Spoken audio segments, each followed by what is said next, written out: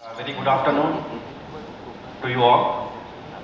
I have with me 5 different members. In fact, one of the members has expressed his inability to join.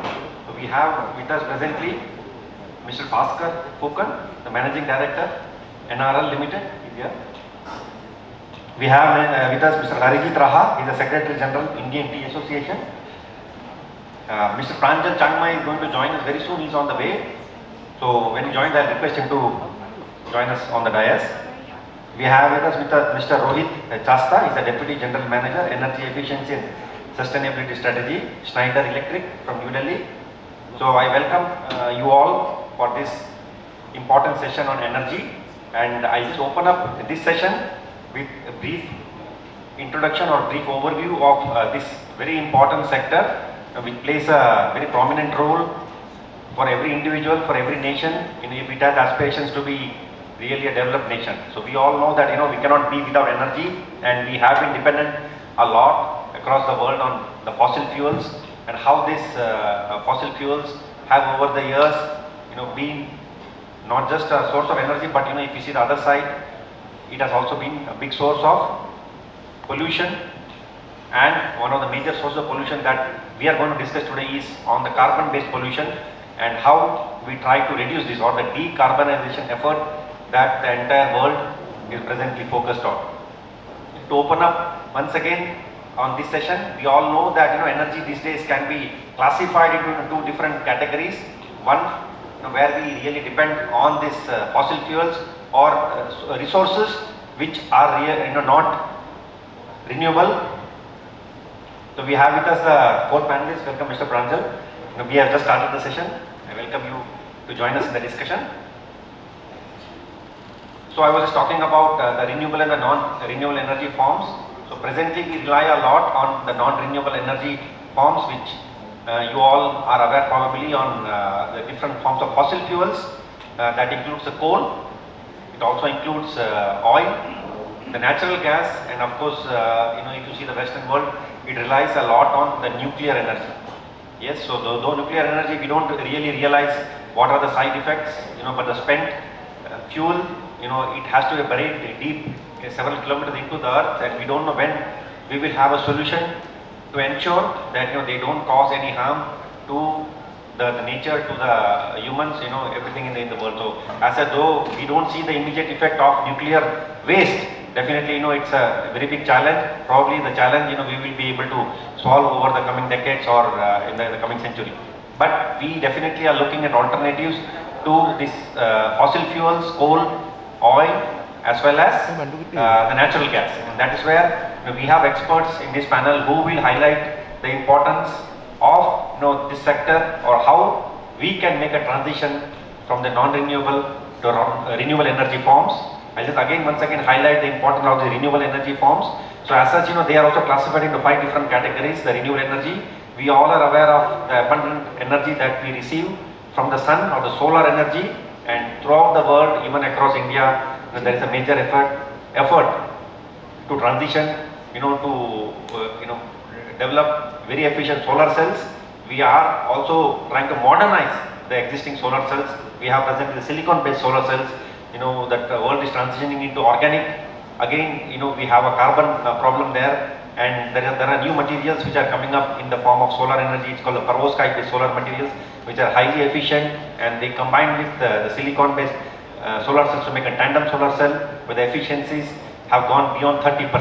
So that is one technology, or the technology intervention in the solar sector. Similarly, we have the second form of non-renewable energy, that's the wind. Again, we are having very efficient turbines being installed offshore on remote islands or even remote places to harness the wind energy.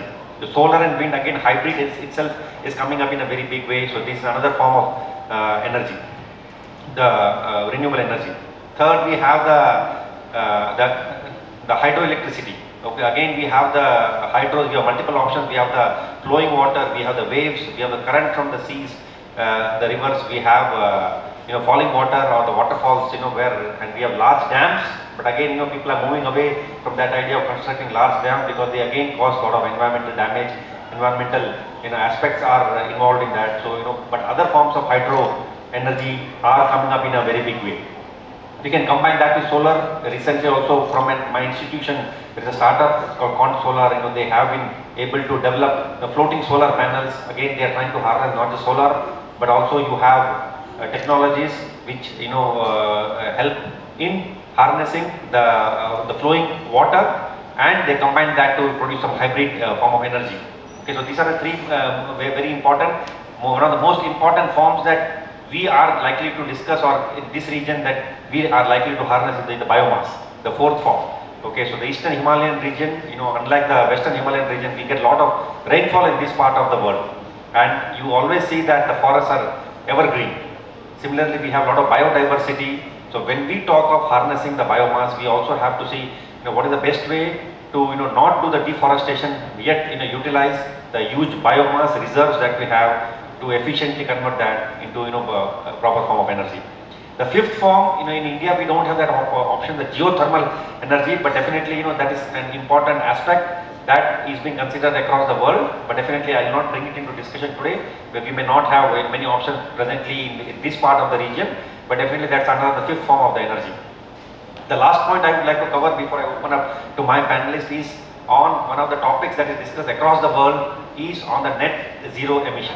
When we talk about decarbonization, one term that you will hear very frequently, it's called net zero, or sometimes it is also called as carbon neutral.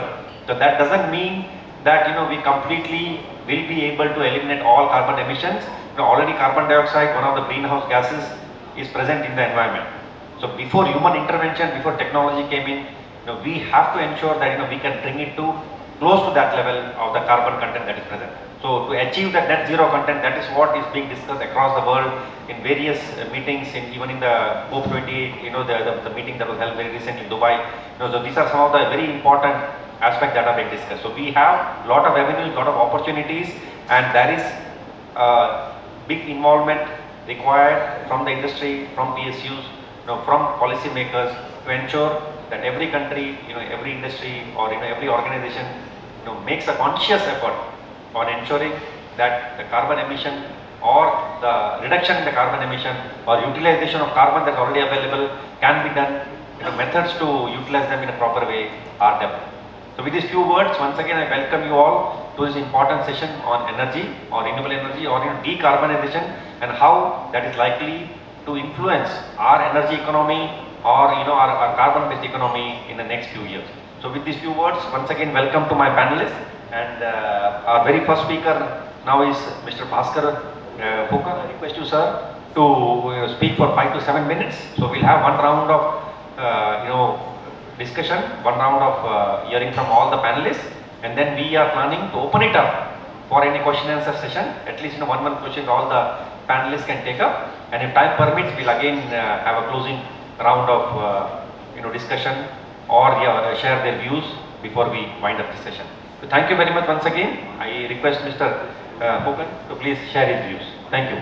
Thank you, Professor Iyer, and thank you Malikpura Foundation for having me here, so that I can exchange my views with the gatherings, the August gathering here. And with due respect to my fellow panelists, I will just start my introduction. I will just pick up from where Professor Iyer has concluded. He has outlined a number of renewable resources from where energy can be harnessed. I would like to start by saying that since India has an ambitious goal of becoming a developed country by 2047, now the debates are on whether should 6% annual rate of growth is good enough or not. Definitely people are of a conscious, a view that even 6% is not good enough. If a country has to grow, unfortunately it will need some energy. And India's average energy consumption is 1/3 of the global average. So I am not suggesting that we should start consuming like the way the West has shown us. That is not the way to develop, that we have come to know. Nonetheless, we will be consuming much more energy that we do per capita when we actually move towards more and more development. Whether that will come from the traditional sources, the answer would be no. But how soon we can transition away from the fossil fuel is a question that we have to answer. But for some time, fossil fuel is there to remain. So therefore the question of decarbonizing the energy chain and thereby decarbonizing even the hydrocarbon energy sources. For us, say for a refinery like us, how do you decarbonize a refinery? That is the question that we are asking ourselves. Though we have already given a target by 2030, we will become carbon neutral. As Professor Iyer has said, carbon neutrality doesn't mean that we will not emit. We will emit, but we will compensate in a way that the net is zero actually. That's what we are planning to do. In a refinery, as you know, in the last 1.5 decades, we have tried to strip any sulfur from the fuel that we give to the market. In the quest to strip the sulfur, we wanted to have more and more hydrogenation process, hydroprocessing. For hydroprocessing, you need hydrogen. Now, how do you produce hydrogen? There is a process called steam methane reforming. Unfortunately, to produce 1 kg of hydrogen, actually you emit almost 10 kg of carbon dioxide that way. If you go for a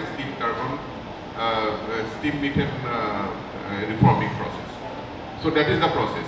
So therefore, the first aim is to capture the carbon if there is any option.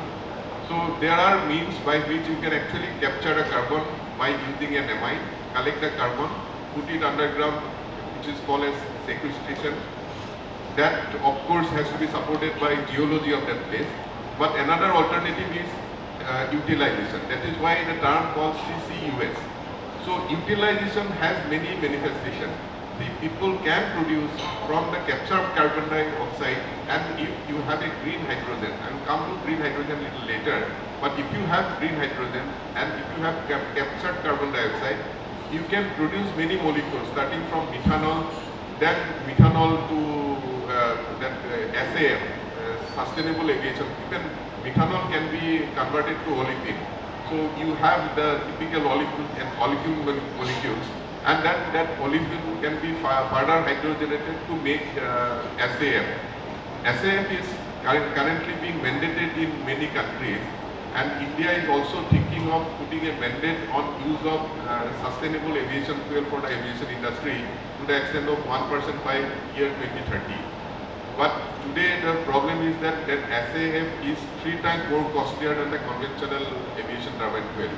So somewhere the general public will also have to realize that all these green technologies, green energy sources will come at a cost.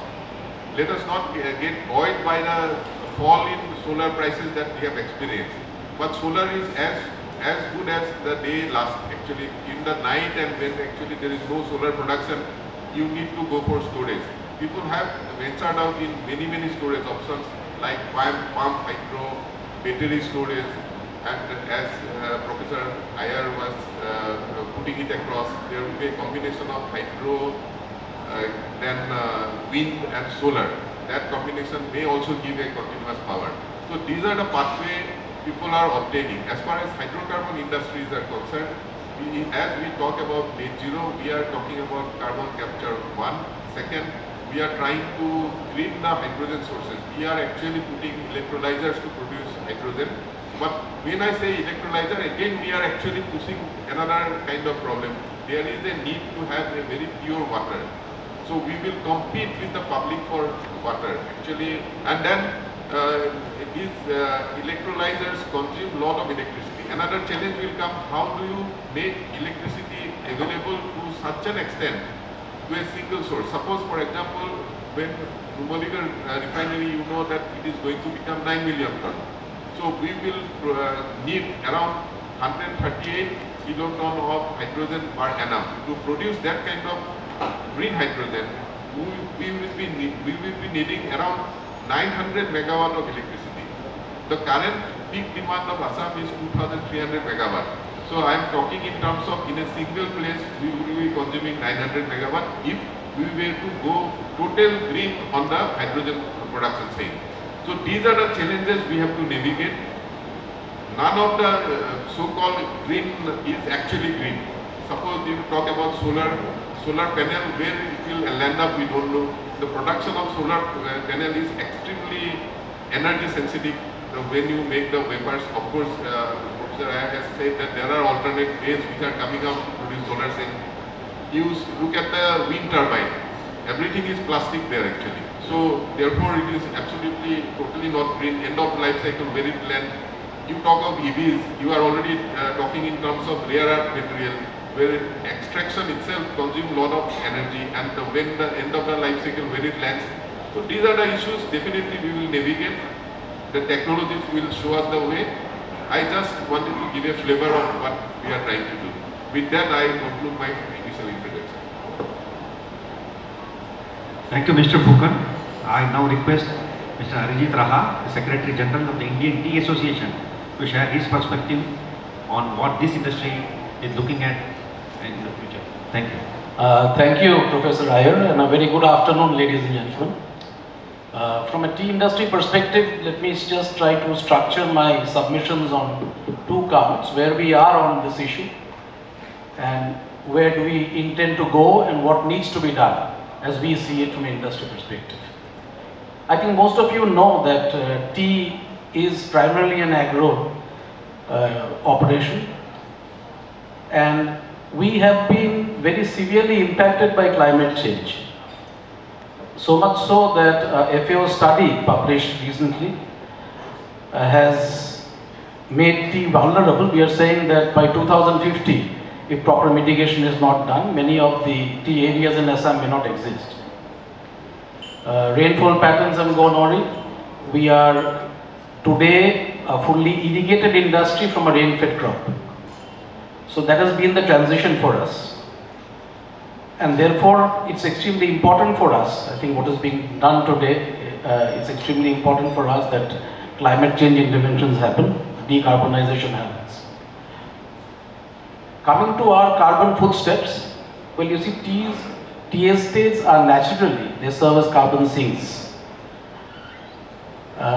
We did a study for around Kaziranga about 8 years ago to cater to a National Green Tribunal requirement, which evidenced that from each hectare of plantation, just taking into account the tea bushes, the forest trees and the shade trees, the sequestration that happens is about 7.5 tons of CO2. This is without taking into account regional agri, without taking into account biomass and renewable options, which I'll just come to. In North India, the Himalayan region as we see it, we have about 5 lakh odd hectares under tea. So on an as is where is basis, we are carbon neutral because we sequester much more than we actually emit. Tea is manufactured with coal. Large parts of Assam, of course, are on gas. Now coming to the second point is, what are we doing now? We have now gone into decomposting, we have gone into regional agriculture, and also we are looking very closely at renewable energy sources. And about 8 tea estates in Kachar, in Assam today, are generating anything between 3 to 3.5 megawatts. We have got individual captive plants, where these have been synchronized with the captive generators. We find that there has been a 30% reduction in the fossil fuel consumption. However, as I think Mr. Phukan was just mentioning, for tea manufacture, we do not as yet have a renewable energy source. Solar mitigates the use of coal, whether it's in the thermal exchanges or otherwise, but it is still not enough to reach that 120 degrees C status that is required for manufacture of tea. You'll be happy to know that one of our member companies, Goodrick in Darjeeling, has just achieved net zero status. The total carbon sequestration per kg of tea works out to almost 13 kgs for this group 5 tea estates.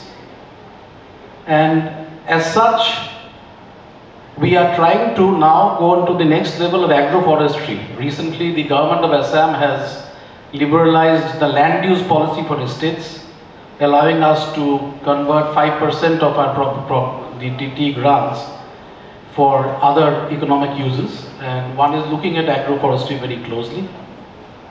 There is, however, a need for us to be connected to a very active carbon market, because unless that happens, there is no payback, and it doesn't actually, though it makes a lot of environmental sense, but then there is an investment too. The other thing that we have petitioned the government is to look at whether schemes like the CAMPA scheme, which looks at compensatory forest mechanisms, could be extended to tea estates, so that, you know, reclaiming tea estate land, looking at rejuvenation, replanting activity would qualify under, you know, the scheme. So that, I feel, would accelerate very substantially our carbon footprints. From the power perspective, I think a lot has been said. You know, we, in certain pockets, we still don't receive full electricity supply. And about 8 to 9 years ago, we, along with Deloitte, we were looking at open access for tea, whether we could do it on a cluster basis. I remember those days, Tripura, ONGC had an arrangement. There was about 98 megawatts of power available. But there again, policy has come in between. So you need some amount of tweaking to be done in terms of reviewing the policy. There is a threshold of 1 megawatt that has to be the minimum for getting into a group captive generation setup. So I think if these steps are taken, we would be able to perhaps improve our carbon footprints as we go along, because tea is manufactured, the peak season is during the monsoon season when hydel is available. A. B. When you harvest tea leaf today in the morning, you are actually manufacturing it at night.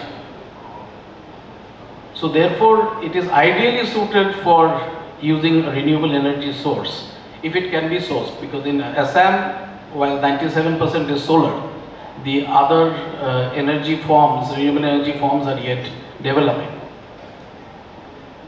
So these are some of the initial comments as far as the tea sector is concerned. I think we can talk about it later. Thank you. Thank you, Mr. Arijit, for highlighting the importance of what the tea industry requires, and of course, you know, we do not really realize that they also depend a lot, or, you know, they are access to the carbon-based economy. We definitely have few more points, or, you know, we discuss more on that very soon. I now request our next panelist, Mr. Pranjal is here. I request you to please share your views about what the Brahmaputra cracker plant or your organization is looking forward to. Thank you. Good afternoon to all of you, Professor Iyer, other panelists, and distinguished guests present here. First of all, I would like to thank Rajat Pathakur Sahab and for inviting me and giving me the opportunity to speak in front of you, sharing my views. So we are in a very difficult situation today. I think all of you are agree with me, because this art is not belong to us, and we belong to the art, and we have to clean our atmosphere.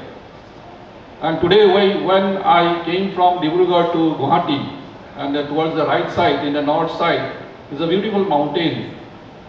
Whether we can destroy the mountain, it is in our hand. I don't think so. We are not capable. We are not doing anything for the environment. We are selfish, and we are here to discuss how to survive. And today, need of the hour is that we have to survive ourselves, and our community also depend upon us. We, the mankind, is the responsible for all of us. And if you see what are the commitment we have, if you see the Himalaya region, and we are saying that we have to protect our Himalaya region, And what contribution of the Himalaya region?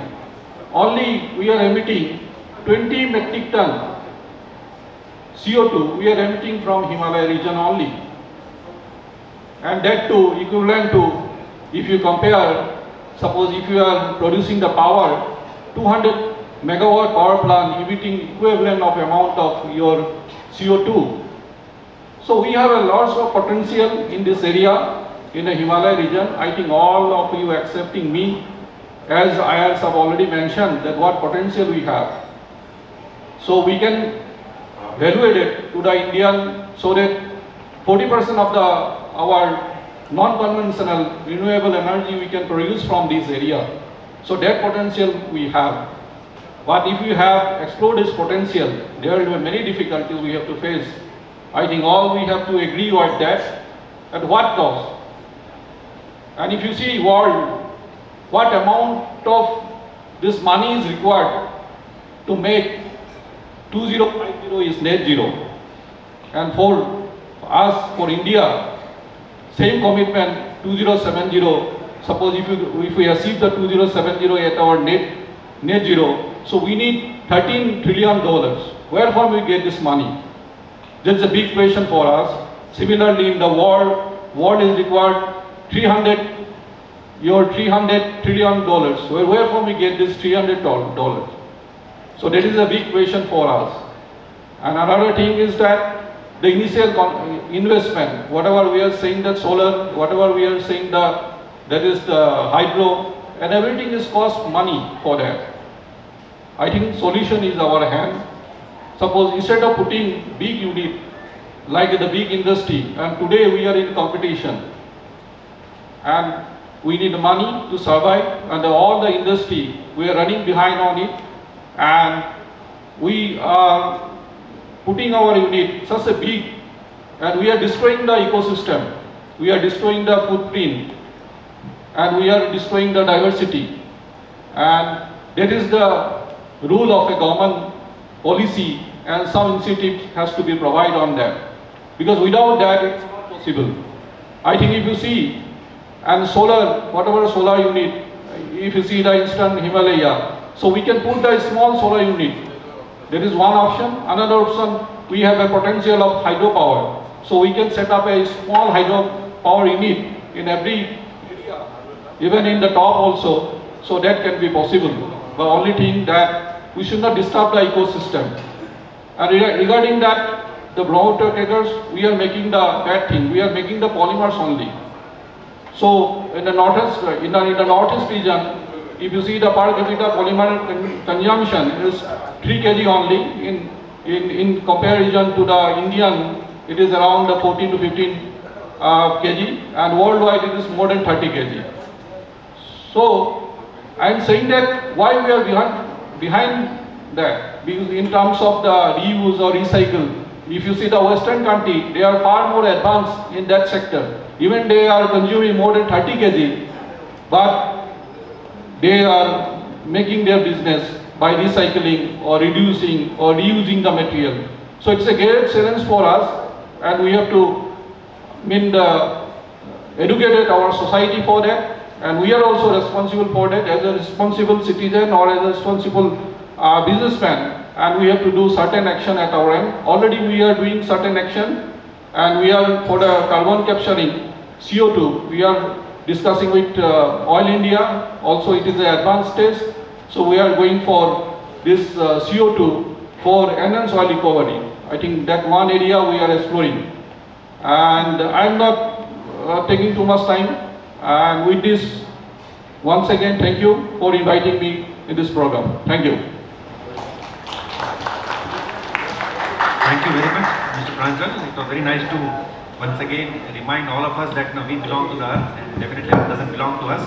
With that opening remarks, and you also highlighted that though we are discussing a lot on the carbon neutrality or reduction of the carbon footprint, the amount of polymers, which is mainly made up of these carbon-based materials, or carbon is the main backbone in all this thing. The percentage of polymers that we utilize in this region is in only 3%, which is very good.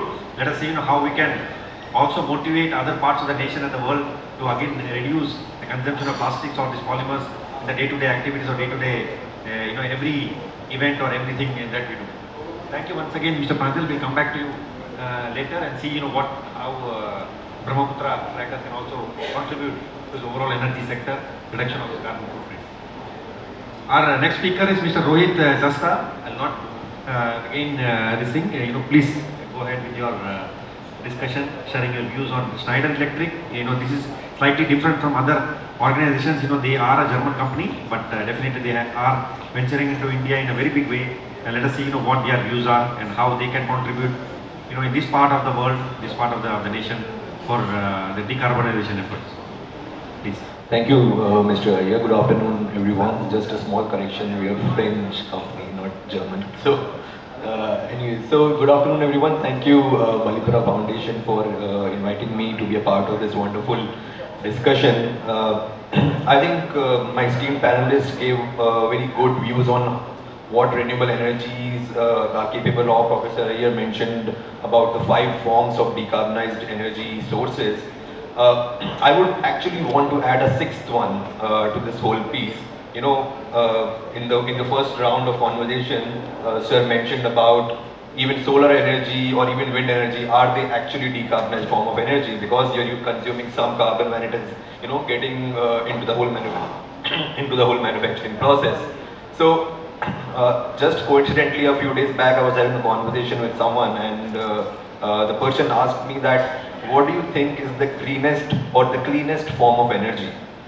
Which source would you term as the greenest or cleanest source? And my answer to that question was that the energy which is not getting generated at all. There cannot be anything cleaner and greener than energy not getting generated. So, time and again, we are focusing always or majorly on the whole supply side piece of this whole energy landscape, which is to an extent is right as well. It's definitely a very important portion of the whole piece. What I also want to emphasize on that we should equally focus on the demand side of energy landscape as well. So it's as simple as this, as I mentioned about that, can there be anything cleaner, cheaper and more abundant than energy and resource efficiency in this whole aspect? So this is a slightly different perspective because we already saw this whole conversation about renewables, so I'm not going to add to that, but just giving a slightly different perspective of can there be a more cleaner resource than energy not getting generated.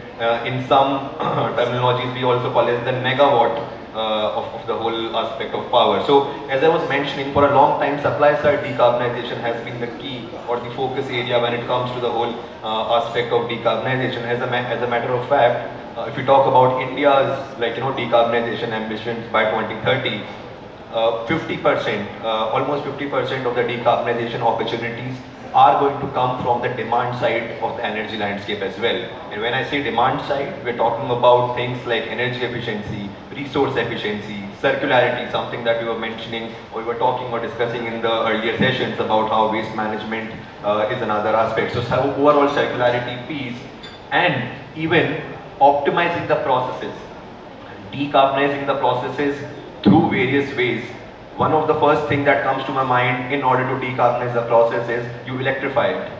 You electrify it and then you make sure that the electricity is coming from a renewable or a decarbonized source of energy. Or even in cases like, as Sir was mentioning, certain hard to abate sectors like refineries or let's say cement and steel, then we have to talk about some different alternative fuels or fuel switching like green hydrogen, carbon capture, utilization, storage related technologies as well. But if you see, when it comes to the whole aspect of, even just giving an analogy upon energy efficiency, saving 1 unit of energy at our end use results in saving 3 to 4 amount of energy on the power generation side. That's how the equation works, especially with a country like us where we're talking about major source of energy coming from the coal powered or thermal power plant as well. So if you ask me in terms of, Sir Professor Iyer was mentioning that how Schneider Electric is helping in this whole decarbonization piece, we are working with almost more than 50% of the Fortune 500 companies across the world.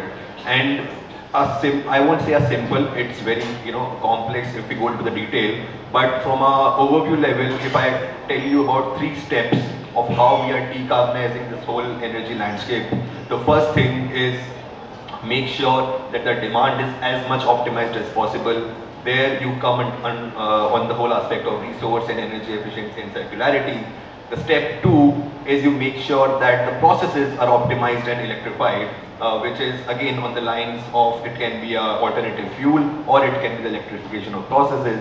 And the third step is that make sure that electrified process is powered by a renewable source of energy or a decarbonized source of energy.